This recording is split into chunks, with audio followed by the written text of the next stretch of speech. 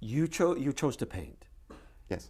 When you move the brush, is it the same as when you explore a character? No. No.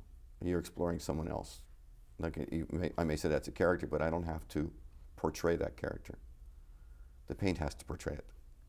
So it's up to me to kind of translate what I'm getting from that person to the paint.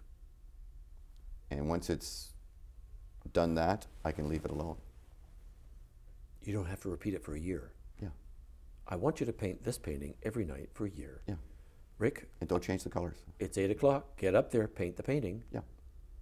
And it's not me being judged. It is to a certain extent, but it's the painting.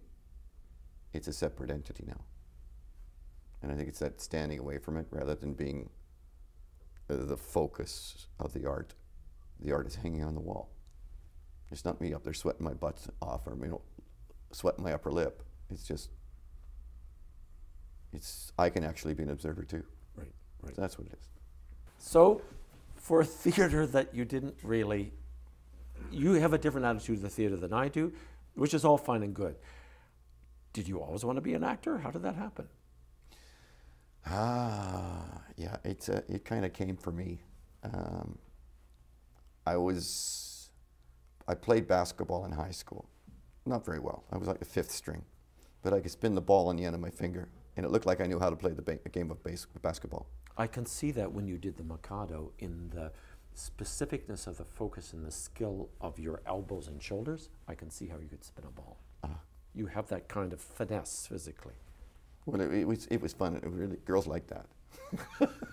And that's the point of where I'm going.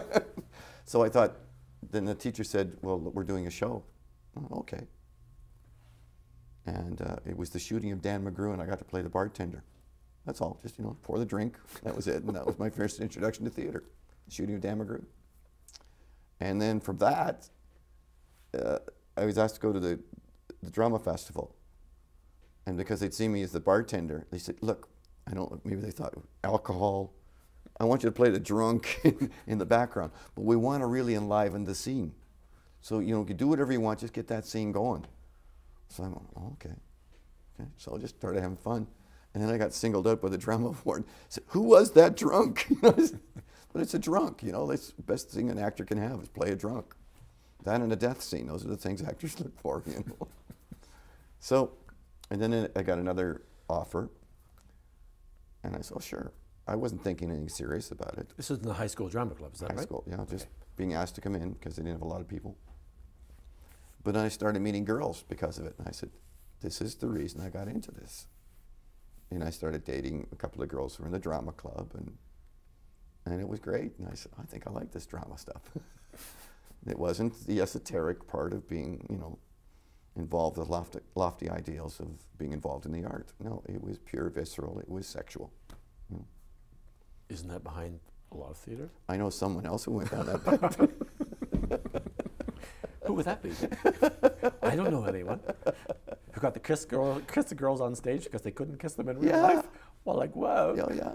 Wow. But you could transport people in a crazy sort of way to make you believe that you're somebody else, and in turn that made them more attracted to you. Yeah. Because I guess, were getting attention. I was getting attention, but it wasn't necessarily the attention I wanted, except from the girls. Go figure. Yeah.